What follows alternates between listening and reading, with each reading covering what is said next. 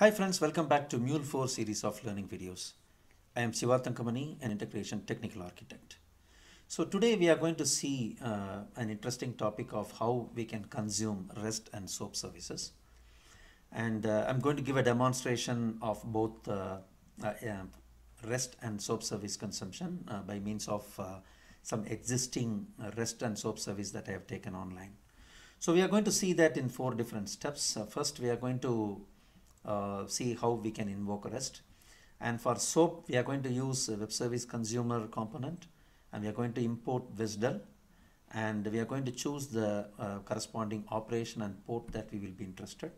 And finally, we will be constructing and setting the input XML payload for the selected operation. Let's get started. For today's demonstration, we are going to take 2 simple APIs and the SOAP service which are already available and exposed for sample usage purpose.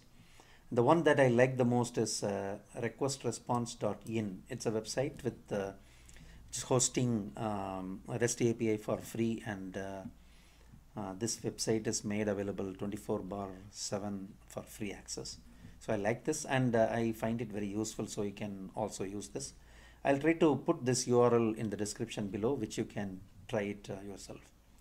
So this is the first API which we are going to use from this website, and I'm going to be using this resource path called users to get users details in JSON format.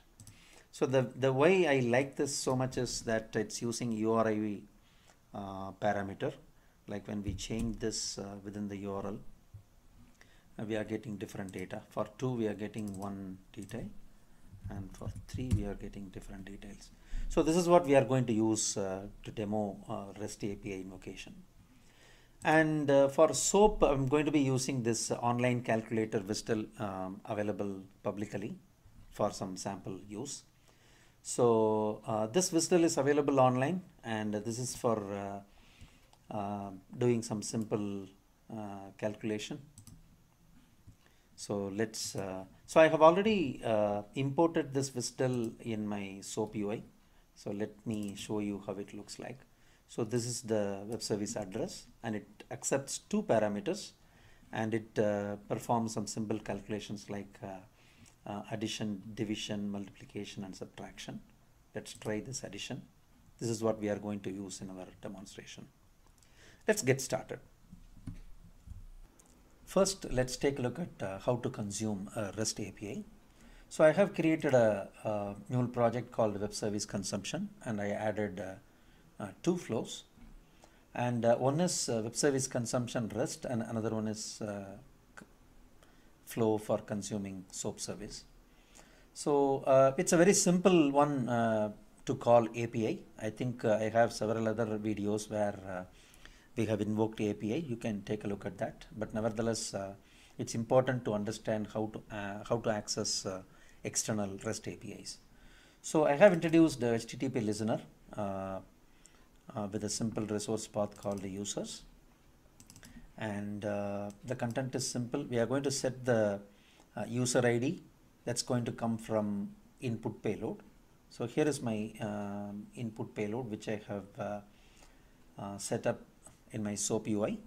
So for users, I'll be passing on the data parameter called the input number, which we will be using inside.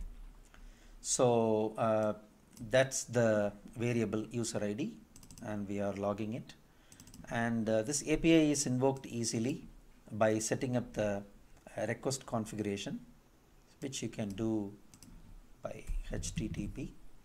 And you have different HTTP components, and you need to use a request because we are going to send the request to the existing HTTP service. So drag and drop, and you will have this component. So where you can click plus so that you can configure the external API.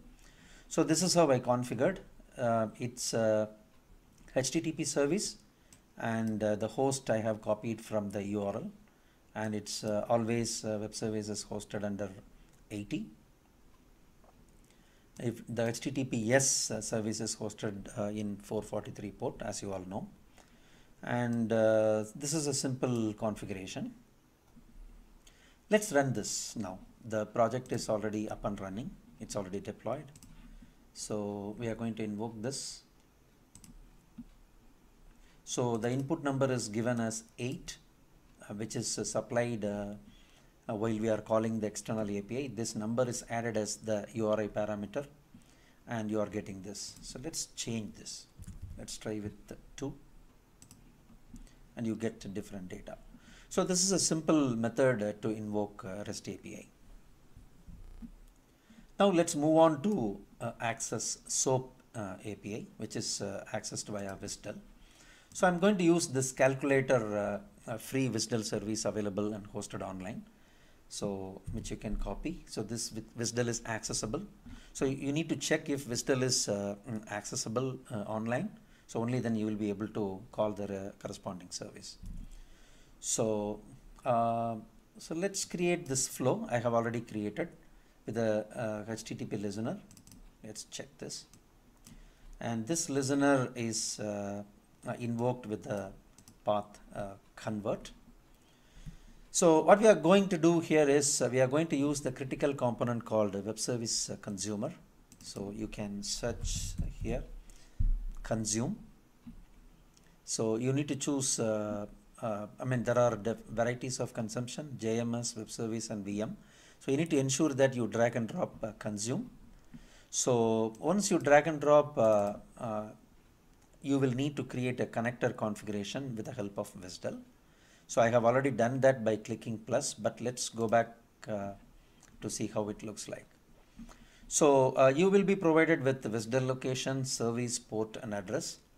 So all you need to do is paste the WSDL location here, and then bring the cursor here. Automatically the metadata will be fetched by Anypoint Studio, and it brings out all the necessary operation based on how the WSDL is constructed. So based on this service name, port name, and the address, it fetches all the details one by one. So but you need to choose the service and then bring the cursor to the port, and once you choose the port, you bring the cursor to the address, and then it will get automatically populated. So if there are more than one service, in fact you need to choose from the drop down. Here I have chosen calculator, and then you have two different ports available. I have chosen this one.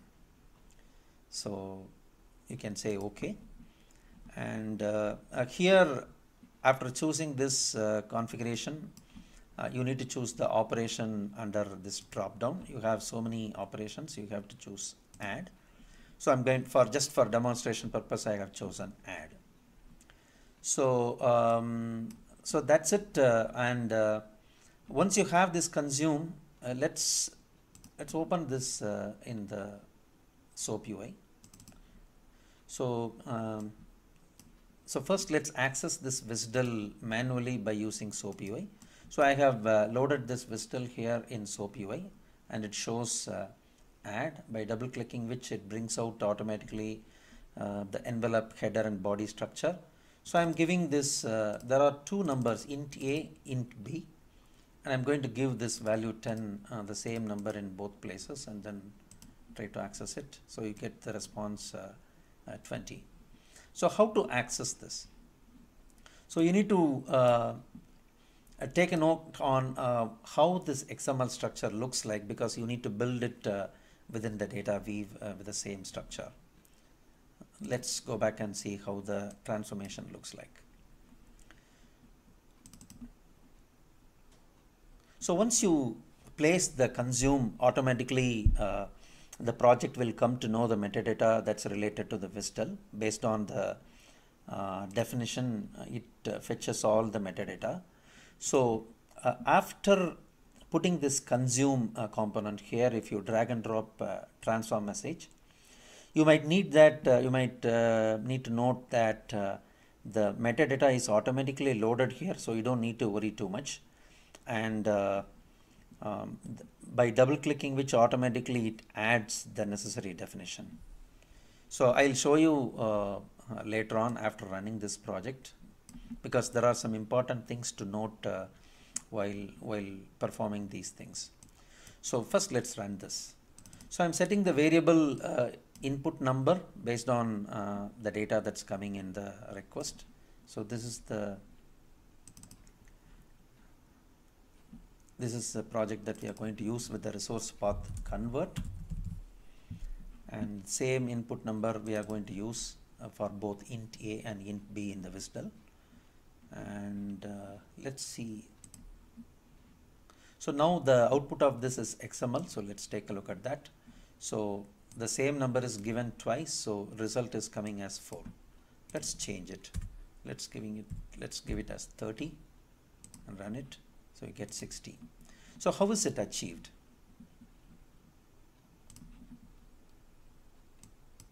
So we have the variable input number taken from the payload, and we are constructing this XML, because you can use note here, based on the WSDL, the SOAP UI provides the XML structure. So you don't need to worry about envelope and header, but you need to construct this body, and that's what we have done here. So automatically the output of this is given as a payload for the web service consumption. And under the consume component, after the WSDL connector is configured, you may scroll down. You have 2 or 3 parts, in fact. One is body, another one is headers, and another one is attachment. So here the header is blank, so you don't need to worry about it. You don't need to construct the header. So I have introduced only one transformation where this is automatically attached to the payload. So that's it. And this transformation creates the XML body as XML type, and then pass it under the web service consumption. So that's it. But there are certain things that you need to note, which I'm going to demonstrate now. So let's delete all this, and let's introduce HTTP listener freshly, and I'm going to click here and then introduce the path convert.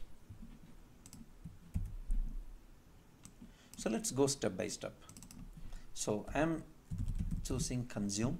So as a first step, I'm dragging and dropping WSDL web service consumer here, and let's choose a new one and not use the existing one. So this is all empty. Let's go and copy the WSDL. Let's put it here. Let's bring the cursor here.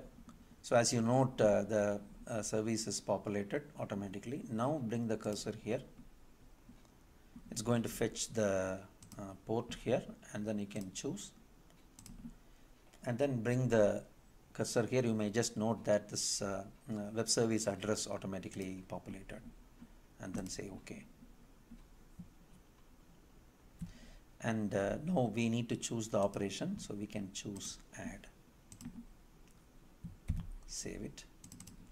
So now we have completed the web service consumption configuration and the related parameters. So now what I'm going to do is, so only after this web service consumer component is configuration is completed, you need to bring the transformation. So let's bring this transformation here. So now you can see here it's loading the XML metadata. So it's loaded, and automatically the data weave appears here. You can choose to have it as XML and double click here. So automatically the numbers appear, and so just you need to double click, automatically it appears as a in place of tag. And now you can configure. So I have the variable automatically, we need to add the variable here. Let's choose payload dot input number.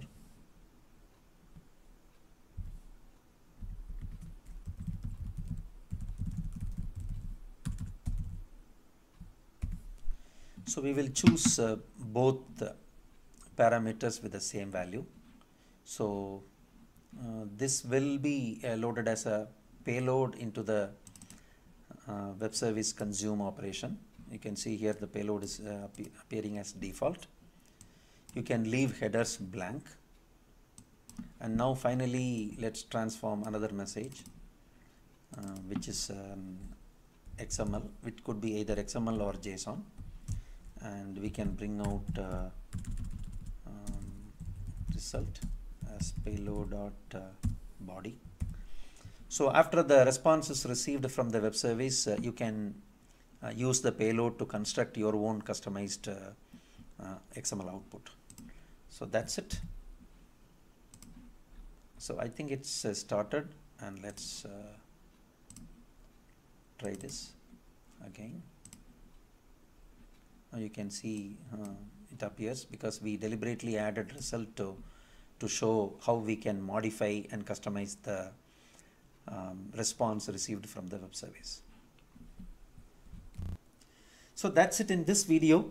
Sorry for being very elaborate to explain every step and then reconstructing the whole flow. So I just wanted to ensure that you understand in a holistic way, as well as you understand the intricacies. So that's it in this video, and I hope you liked it. So please like my video and subscribe my channel so that I can come up with more useful videos. So again, thanks for watching. Bye.